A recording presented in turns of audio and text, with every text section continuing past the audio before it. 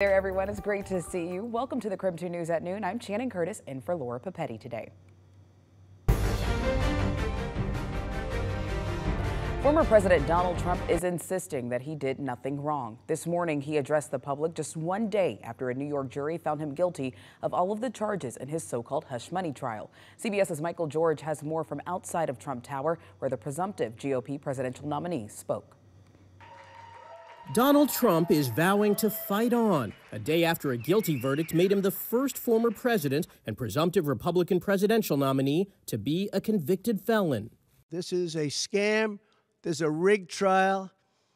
It shouldn't have been in that venue. We shouldn't have had that judge. 12 Manhattan jurors deliberating for more than 11 hours over 2 days found Trump guilty on all 34 counts of falsifying business records related to a payment made to adult film star Stormy Daniels ahead of the 2016 election to keep her quiet about an alleged sexual encounter.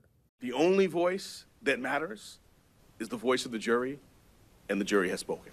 Trump's lawyer Todd Blanche said the trial was flawed from the start. Because of everything around the lead up to this trial, it made it very difficult for the jury to evaluate the evidence kind of independent of what they knew coming in. Trump could face prison time, but many legal experts say that's unlikely.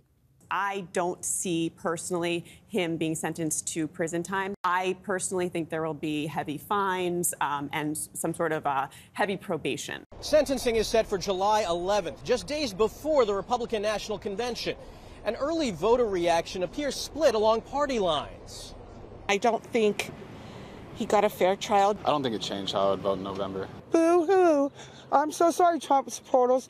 We're losing, so do you. The Trump campaign says it raised nearly $35 million in the hours following the verdict. Michael George, CBS News, New York. Now, President Biden also spoke this morning, making his first in-person comments about Trump since yesterday's verdict. He says the ruling proves that the rule of law works and called out the former president for some of his comments. It's reckless, it's dangerous, it's irresponsible for anyone to say this was rigged just because they don't like the verdict. The president made today's comments at a news conference that was focused on a possible ceasefire deal between Israel and Hamas. We'll have much more on that coming up on the KREM 2 News at 4. Now, when it comes to the fallout from the Trump verdict, our Seattle station asked former State Attorney General Rob McKenna and former Governor Gary Locke about it. They both say that this is likely not going to have a major impact in the upcoming presidential election. It'll definitely motivate his base, but it's not a good thing for him, obviously. It'll hurt his prospects overall. I'm not sure that it's really going to affect the election that much. It may actually help his chances to raise money among his hardcore base, but among the undecideds and those who are concerned about the rule of law and the image and the example that a president sets for the rest of the country and for the future generations, I think it will hurt him in some of the key swing states. Now, coming up a little later in this half hour, we will continue our coverage with a look at whether Trump can pardon himself.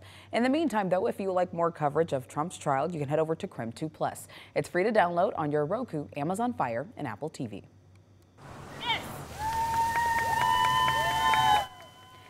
Well, emotions ran high yesterday as a jury found Chad Daybell guilty on all counts. Daybell was found guilty of killing his late wife Tammy and his current wife Lori Vallow's children JJ and Tylee. It was a case that Idaho prosecutors say was fueled by power, money, and apocalyptic beliefs. Now family and friends of the victims say they feel relief. I was praying for a just verdict, and we got it. The pressure's been taken off your shoulders, just knowing that the verdict's done, he's there, he's not getting out. Chad Daybell now faces the death penalty. His wife, Lori Vallow, was sentenced to life in prison last summer for the same crimes.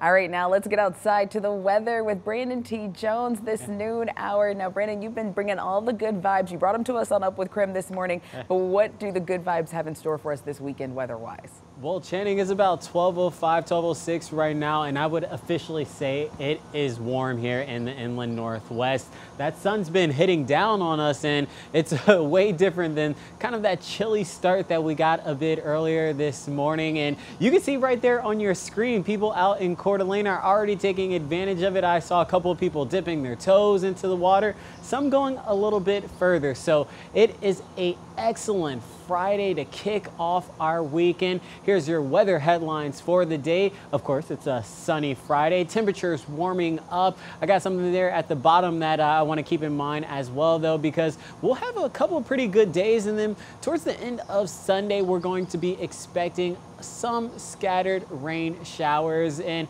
lead us into Monday. Currently, though, right now, 66 degrees, winds moving about 11 miles per hour. But as mentioned, I'll go ahead and take a full look at your forecast a bit later here at noon.